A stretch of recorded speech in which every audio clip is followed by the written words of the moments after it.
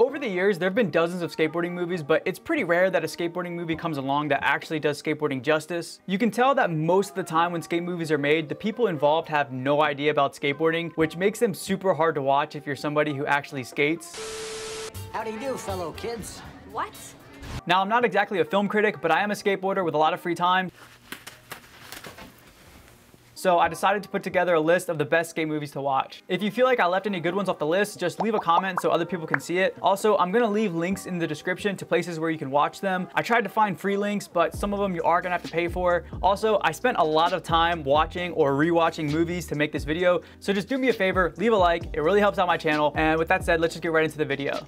Lords of Dogtown is one of the most iconic skateboarding movies out there. Now, it's supposed to be based on a true story, but I wasn't around back then, so I don't really know how much of it happened. I'm sure the general outline is real, but they probably just exaggerated certain things just for the sake of the movie. It takes place in Southern California in the 70s, around the time skateboarding first became popular. The movie is based around the whole Zephyr team, which included Stacy Peralta, Tony Alva, and Jay Adams. The movie was also written by Stacy Peralta, and you can tell that the movie was made by someone who actually skates. It basically just follows skateboarding and how it came about. Since the movie takes place just after polyurethane wheels got invented, it really focuses on the whole era of skating pools, and you're almost guaranteed to want to go skate a backyard pool after watching it.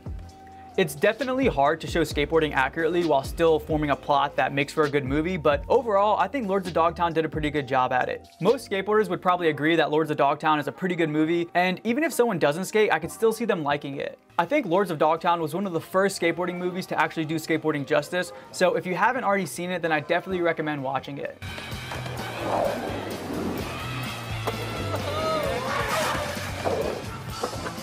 All This Mayhem is a skateboarding documentary made by Vice back in 2014. I know it's technically a documentary and not a movie, but whatever, close enough. It follows the Pappas brothers, who were two of the top vert skaters in the 90s. A lot of young skateboarders might not know about the Pappas brothers, and I'm gonna be honest, I didn't either until I saw this, but I saw it when it first came out. I didn't just watch it just for this video. I had seen it before this video. Anyway, they were really good at the time, and they were definitely up there with like Tony Hawk, Bob Burnquist, Danny Way, all the top dudes at the time. They were up there on the same level. They were two of the best vert skaters, and they were also two of the first major names to come out of Australia. I will say that the documentary is kind of sad, and it shows what can happen when the skateboarding lifestyle is really taken to the extreme. I won't give any spoilers, but if you watch the documentary, you'll definitely see what I'm talking about. Now, when All This Mayhem was first released, it got mixed opinions because it kind of goes after Tony Hawk for being the first person to land the 900. I'm not going to go into the details of it, but if you do watch it, just keep in mind that you're only getting one side of the story. If you end up watching it and want to get the other side of the story, Transworld did a full interview with Tony Hawk about it that's also worth checking out. Even if you're not into vert skating in particular, I still think it's a pretty interesting documentary to watch. Faking 540 to faking, one of the hardest tricks you can do. So even though Grind only got an 8% on Rotten Tomatoes, and I don't think it was made by actual skateboarders at all, I still think it's worth watching. Grind is about a group of skaters trying to go pro by following around a skate demo tour on a summer road trip, basically like every other teen comedy out there. It's kind of funny how cliche the movie is. It's almost like they set out to make the most stereotypical skateboarding movie they could. A lot of the skating clips don't even make sense, and the same thing goes for the script, but that's also kind of what makes it so good in the first place. You can tell that the actors in the movie don't actually skate, but there are cameos by Bam Margera and a really young Ryan Sheckler, and also a few other pros. Maybe I just like it because it was one of the first skate movies that I watched growing up, but I feel like Grind is a movie that every skateboarder should watch. I'll admit that it's pretty bad, but it's almost so bad that it's good, if that makes sense.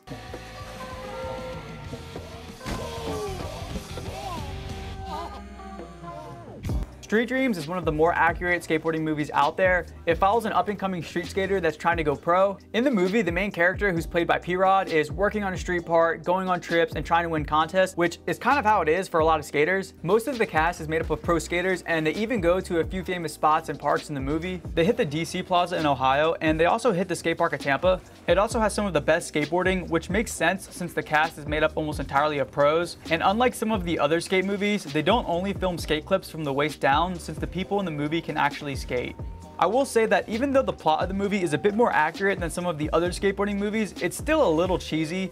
Again, it's hard to make a good skateboarding movie that's accurate and still interesting to watch, so for what it is, I don't think it's too bad. Street Dreams was produced by Rob Dyrdek, so it makes sense that it's a little more accurate than a lot of the other skate movies out there. When it first came out, it didn't do that well because it was only in a few theaters, but I really feel like if Netflix was more popular at the time, then it would have done way better. Now, I'm not saying that it's a Hollywood blockbuster, but as far as skate movies go, I thought it was pretty decent.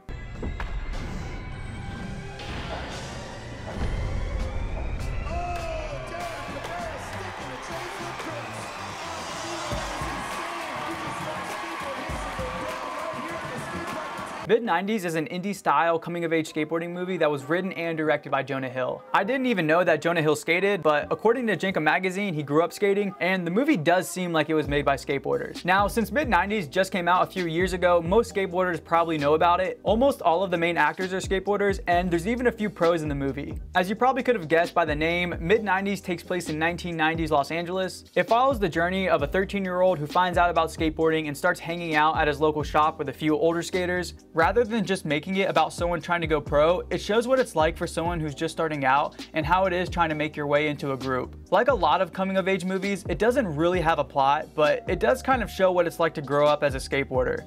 Also, Mid-90s arguably has one of the best soundtracks out of all the other skate movies on this list. The movie definitely seems like it was made by actual skateboarders, and personally, I thought it was pretty good. Most skateboarders have probably already seen Mid-90s because it's so recent and it was so hyped up when it first came out, but if you haven't seen it yet, then I definitely think it's worth the watch. Wait, hey, yo, wait. You're not going fast enough. Yo, wait, hey. Oh my God. Is he dead, yo?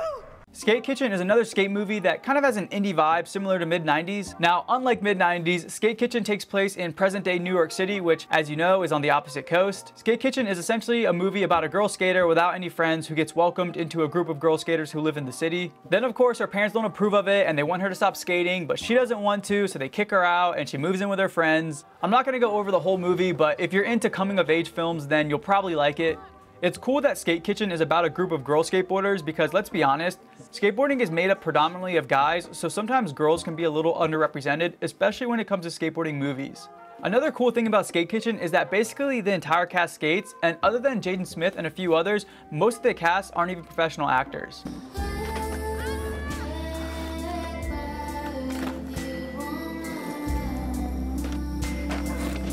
The Bones Brigade documentary is another skateboarding movie made by Stacy Peralta. The documentary shows how the Bones Brigade was formed and basically just how Powell Peralta came to be. Now, depending on when you started skating, the Bones Brigade might not seem like a big deal, but it definitely played a major role in the way skateboarding developed.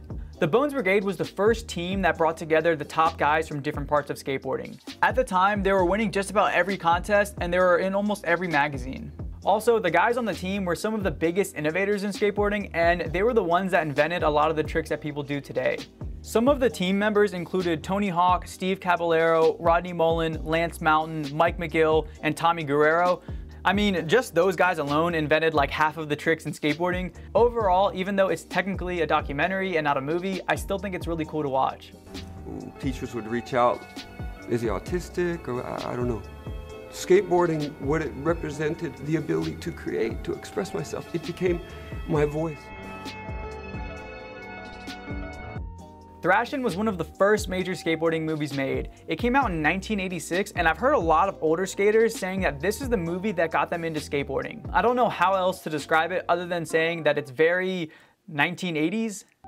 Thrashin had all of the top pros at the time, including Tony Hawk, Tony Alva, Christian Hosoi, and Steve Caballero. The Red Hot Chili Peppers also make an appearance, and apparently Johnny Depp was almost in it too, which would have been pretty cool to see. To give a rough summary of the movie, it's basically about a group of skateboarders who are pretty nice and mellow, and they go up against a group of gnarlier skaters who are kind of mean and they wear denim jackets with the sleeves cut off. It's kind of hard to explain, but it's definitely worth watching the movie. Now, I just watched Thrashin for the first time for the sake of this video, and even though it's a pretty dramatized version of what skateboarding is like, I still thought it was pretty good.